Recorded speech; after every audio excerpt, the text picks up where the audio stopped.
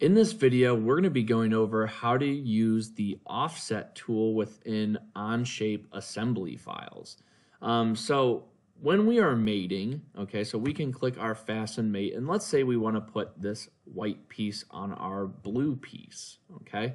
Again, there's 100 different ways we could do this. We could say we want to do the bottom middle part. We can come over here. We can do the top middle part. That actually jumped on there pretty nice. We didn't have to reorientate it. We didn't have to flip it around. We could say finish, okay, and that looks pretty good. So now with this part, we have a 1x6. This is a 4x6.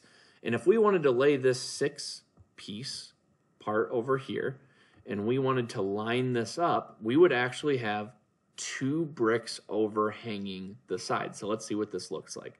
So again, 100 different ways to do this correctly. We could say, you know, maybe we want the top right to line up with the top right over here. We could say, okay, wow, that jumped in there perfectly. We could say, okay. And now it's like, all right, well, we have 2 bricks hanging over. Well, maybe we didn't want 2 bricks hanging over on this side. Maybe we wanted 1 brick here and 1 brick hanging over on this side. So it was perfectly centered.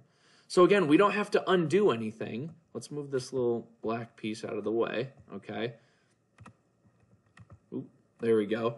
And now what we can do is we can make an edit, okay, to our fasten, and you don't have to delete it. So we can come over to our instances toolbar over here. We can double click on fasten to, and we can see that we have a red X going back, we have a green Y going up and down, and we have a blue Z going kind of left to right.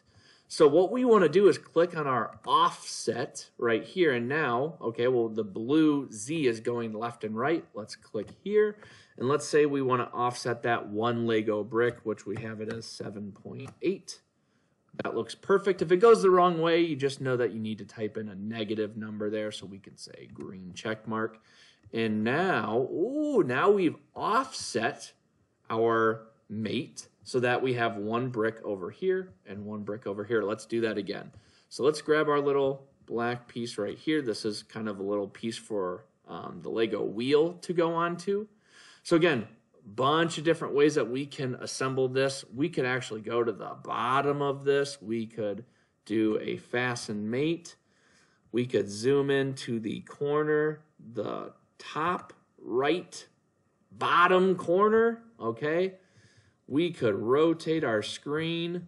We could come down to this point right here, and if we went on the top face to the bottom right corner, we could click there. And once we get it there, again, we got really lucky. It went right into place. And again, if it didn't, maybe it came in like that, you know, you might have to rotate it. It's like, none of those worked. We could flip it. You know, we could rotate that around until it's perfect. That looks great. Well, maybe this little wheel piece right here, maybe this black piece needs to be up against this 1x6 piece. So it's like, ooh, okay, what do we need to do? We need to offset and now it looks like the yellow line is our left to right line. So we could go to our yellow our green Y line, and we could say 7.8. Oh, we went the wrong way. We can say negative 7.8. Look at that. Locks right into place.